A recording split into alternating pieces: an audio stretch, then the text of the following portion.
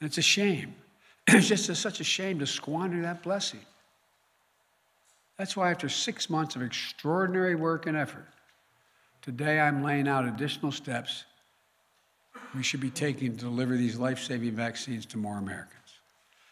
First, we're going to provide more incentives to encourage unvaccinated Americans to get vaccinated. That starts with paid leave to get the shot.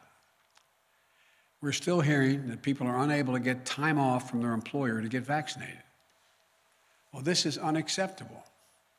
For some time now, I've said you should be able to get the shot and still get paid. Thanks to the American Rescue Plan, the federal government is fully reimbursing any small or medium-sized business that provides workers with paid time off to get vaccinated. Employers, this costs you nothing. If you haven't given employees paid time off, do it now, please. Today, I'm announcing that we're taking this a step further.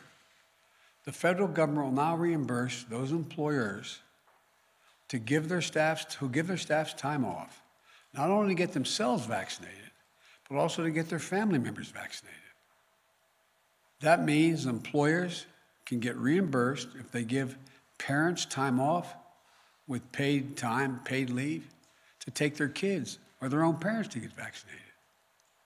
So I'm calling on all employees across the country to give paid time off to get the shot or to help a family member do so. I promise you it will cost you, the employer, nothing. You'll be reimbursed. Secondly, I'm announcing that we'll continue to work with states to encourage unvaccinated people to get vaccinated. In February, the grocery store chain Kroger's offered $100 to their associates if they would get vaccinated, and it worked. Vaccination rates moved up from 50% to 75% among their employees. States like New Mexico, Ohio, and Colorado are offering similar incentive programs that have helped increase vaccination rates. So today, I'm calling on all states and local governments to use funding they have received, including from the American Rescue Plan, to give $100 to anyone who gets fully vaccinated. I know the paying people to get vaccinated might sound unfair to folks who've gotten vaccinated already. But here's the deal. If incentives help us beat this virus, I believe we should use them. We all benefit if we can get more people vaccinated.